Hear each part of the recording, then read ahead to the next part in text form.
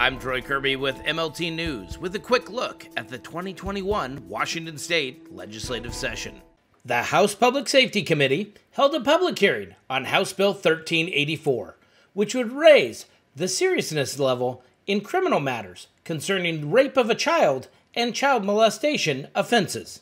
Just very quickly, the case that brought this to my attention was a case that happened in my local jurisdiction where a mother came home to find a 16-year-old boy raping her 5-year-old child.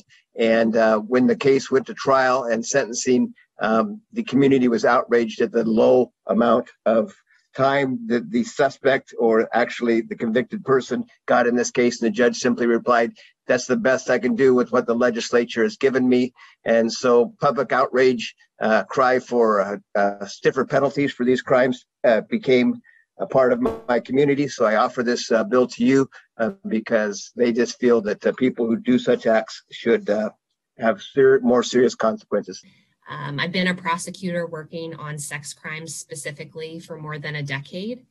And I believe this bill is appropriate and is important in that I think it recognizes the extent of the harm that children and their families suffer, not just at the time of the sexual abuse, but for years and years afterwards.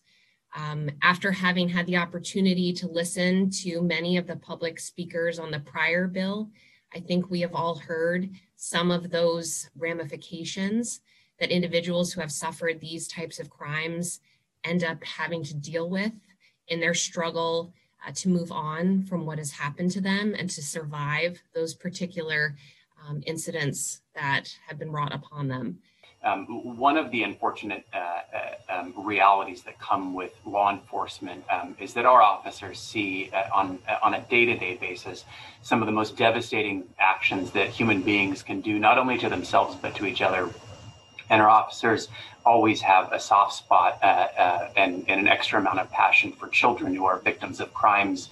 And rape of a child and child molestation are among the most heinous things that people can do to children in our community. So we certainly stand strongly behind increasing accountability and consequences for those who violate the most innocent among us.